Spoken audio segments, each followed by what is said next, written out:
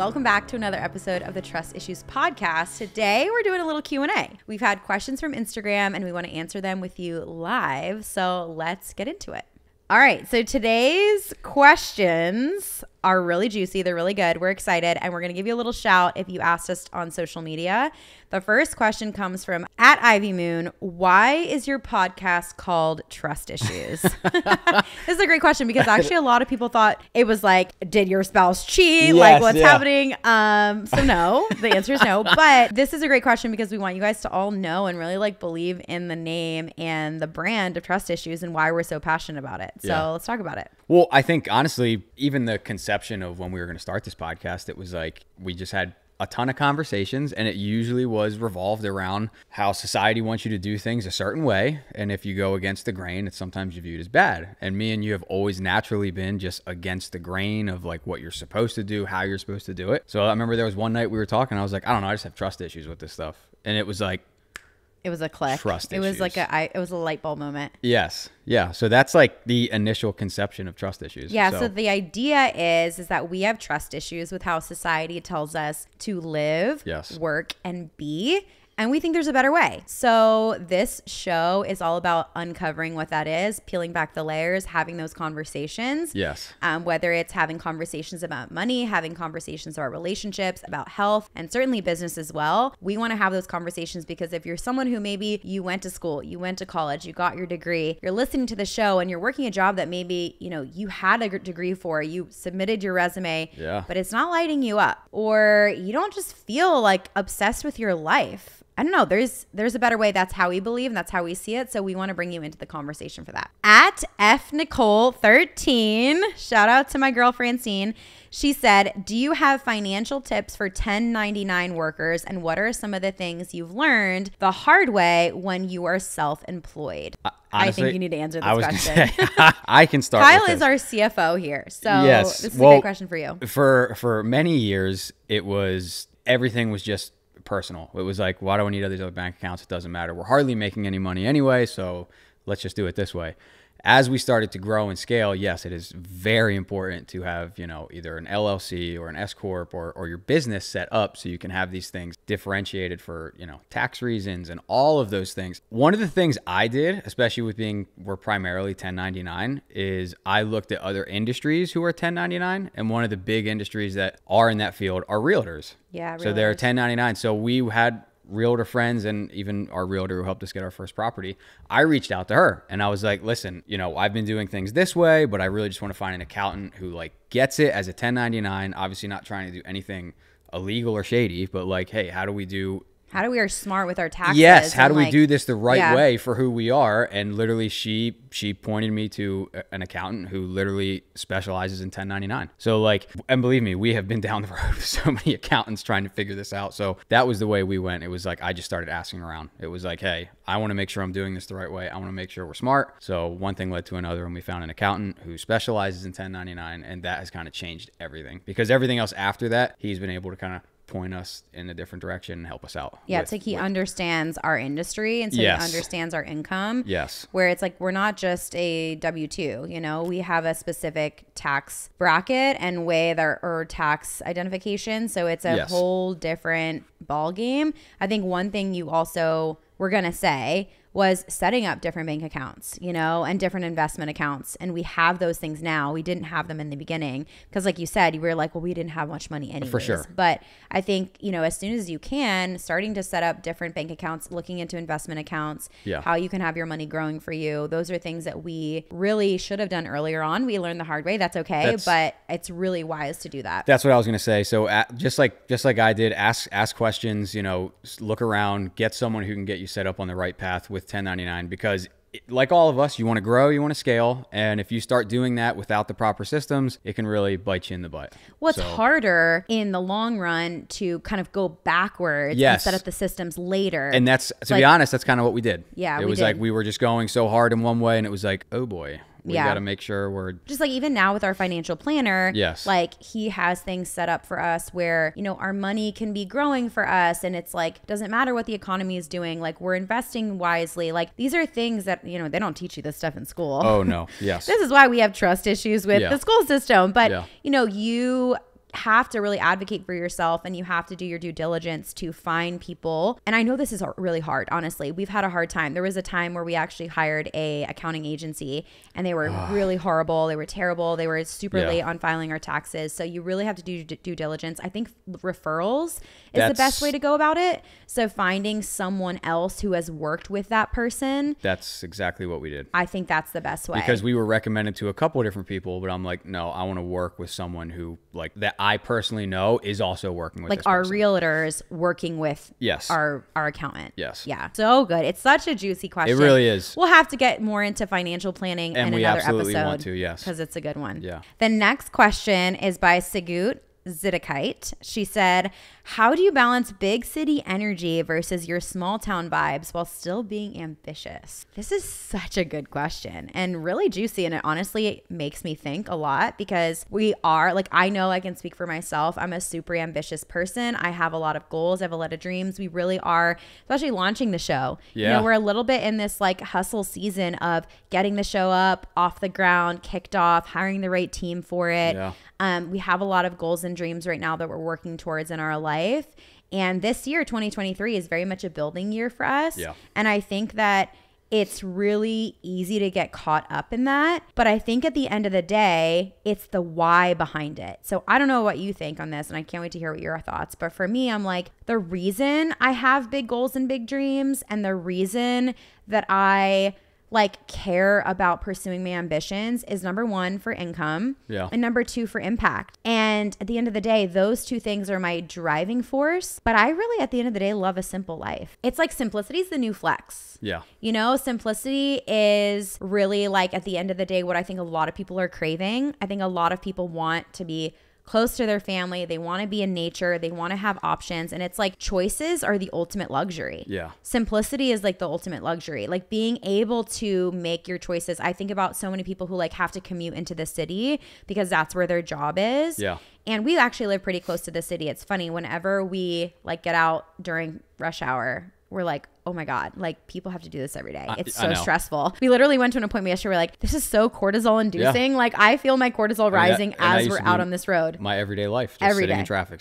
Yeah. Oh my gosh, I can't even, like my central nervous system cannot. But I think that's like where we have these goals and ambitions because we want other people to experience the freedom that we have today. Yeah. And also we want our child and our family to have those things. And it's like simplicity, I feel like, is truly the flex of like being able to just choose to do whatever you want to do, to be able to like, let's go to the park today. Let's have a picnic in the park today. That's like ultimately the dream for us. You know, it requires, in this economy, it requires financial flexibility in order to have that, you know? And I think I'm kind of going to come at this question from like a broader point where like, if we would have, like when we originally started everything, if we would have stayed in our hometown, and there's nothing wrong with hometowns, but if we would have stayed where we were, we would have never been able to grow and take the risks and do those things we would have been able to do. So like for us, we've been on that journey of like, hey, we're going to risk everything to like move to the big city where there's new people, new opportunities. So like we've gone down that road of like Florida, then Charlotte, now obviously here in Nashville. And it's like, we've made connections, grew our network,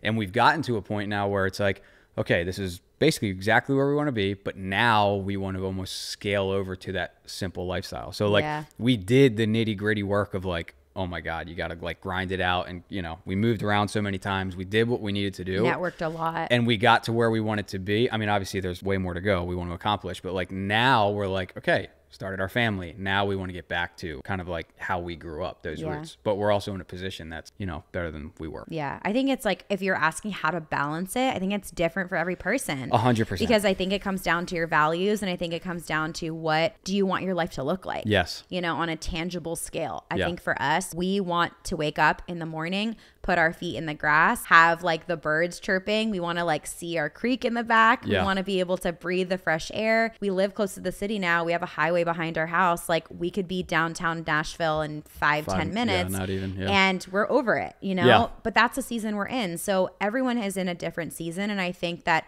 balance is a really hard thing to achieve. I think it's less about balance, and I think it's more about seasons. Yeah. And it's like, what season are you in? Because we've done the big city networking, plugging in, and all of that. And I think that was for a time. And now like where we're at now in our life is like, we just want simplicity. Yeah. We work hard so that we can literally like be on our property and put our feet in the grass. Like that's what we really want. And that's what, I mean, even saying that, it's like what worked for us might not work for you. So you need to figure out like what your risks are going to be, what you want to, you know, put out there, because you know that'll get you to the next step. So that's kind of the plan you need to figure out for yourself in that aspect, because one person's journey is not going to, you know, be the same as the next person's. Yeah, so, you know, that's so good. Yeah.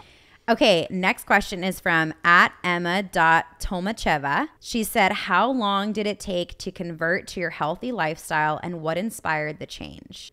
I mean, I can start off with that. So I feel like we've always had a healthy lifestyle, and like we've had a standard for ourselves. But I think the journey we've been on, we've had serious seasons of neglecting our health, even though we know we should have been able to focus on it. But like, you know, we've been down that road of like all these other things have to be put first, and our health does fade into the background a little bit. But then realizing like it is just a season and getting back. And I think we've been able to balance more now that we've kind of ridden that wave a couple times now of like unhealthy, you know, and it's like, I think we're able to now implement healthier styles better. Well, I think it's like, it's the difference of like living all or nothing. So you know, we don't live an all or nothing lifestyle. It's impossible to. Yeah. If you're working for yourself, you're also parents, you also want to be healthy, you also want to have some type of a social life, you also want to be with your family. Like that's a lot of stuff to juggle. Plus you might have a hobby on the back burner. Like, I don't know. You know, there's constantly things that are trying to vie for your attention. So, you know, how long did it take? I mean, we're still in it. We're still building a healthy lifestyle. We're still learning. Every single day is part of the process. Every single day we're learning something new. I mean, I had a baby a year ago, and I'm very much in a season right now where I'm trying to still heal my body. My hormones were really all over the place. It's been a really hard thing. So we can talk more about our healthy lifestyle in another episode, but I would just encourage you to allow yourself to be like, not be all or nothing. You know, it can be both, and it can be learning how to be healthy while also, and I know it's a juggling act. I know that's hard. It's something that we're constantly still learning. We'll talk about that more in another episode, but I think what inspired the change for us, or whatever it like inspires a new change, is just constantly wanting to feel our best. We constantly want to bring our best to the table, to each other, to our family, to our work. And so that's like a non-negotiable. That's how we live. That's a non-negotiable for our life. So when you have that non-negotiable, it's much easier to follow through. Next question is by @Miss_Jessica.Barrows. And she said, what are your best tips for overcoming imposter syndrome? Well, here's the deal. Every single person in society on earth who has a beating heart has experienced imposter syndrome. When we first started the show, I literally will never forget the first day we were going to record. I felt so much imposter syndrome. I was like, what are we talking about? What are we doing? Are we even going to be good at this? This is going to be crazy. Like, we had so much imposter syndrome that came up for us, but we did it anyways. And I think that's really the thing. I think number one is addressing it. I think I remember telling our producers, I was like, I feel like, what are we doing? Like, I remember just being like, this is like, I feel so out of my element, but we did it anyways. So talk about it. Acknowledge it. It's a thing. Every person deals with it. It doesn't matter who you are. You're never immune to it. And you'll probably always deal with it at certain points always. in your life. Yes. Well, if you're ever like trying to go for a new thing in your life, you're like, well, how am I going to do that? Like, I've never done this before. Like, we've never done a podcast before. I know. What are we doing? Who says that we can do this? Like, you know, there's days like when we're going to record, we're like, oh my gosh, what are we doing? Yeah. What are we doing? But we do it anyways. So I think that's the answer. It's like, you're never going to not feel that. It's like, feel the fear and do it anyways. Like, just do it. Just rip the Band-Aid, run for your goals. Like, it doesn't matter what the imposter syndrome says. It's usually lying. And so something I always have to tell myself with anything I'm trying to do that's out of my comfort zone is I'm very critical of myself with everything. And I tend to think other people criticize me the same way I do. That's where that imposter syndrome comes from. But in reality, I've heard this quote a bunch of times, but it's like the way you're perceiving yourself in your head of like the outcome of how you're going to be judged or looked at or whatever. No one's really paying attention to like that. Not like you. You know what I mean? Like, not like you are. People are watching, of course, but it's not like, you know, they're stopping everything they're doing to like judge you with what you're doing. It's kind of like, oh, they're doing that. Okay. Like, and you know, if you just kind of have that mindset of like, no one's focusing on you as much as you think they are. So just move on. We all have no idea what we're doing. No. So it's fine. We're all just figuring it out. I always think of that when I was at Mexico, the trip we were going to, the lady we met in the airport. Oh my gosh, she was amazing. Such a sweet woman. We need to reach out to her. She would again. actually be awesome to have. Anyway, she's in her mid 60s, and like we were in line at TSA or what, I don't even remember, but we were in line at immigration. Immigration, yes. Met this woman. Yeah. We just clicked with her.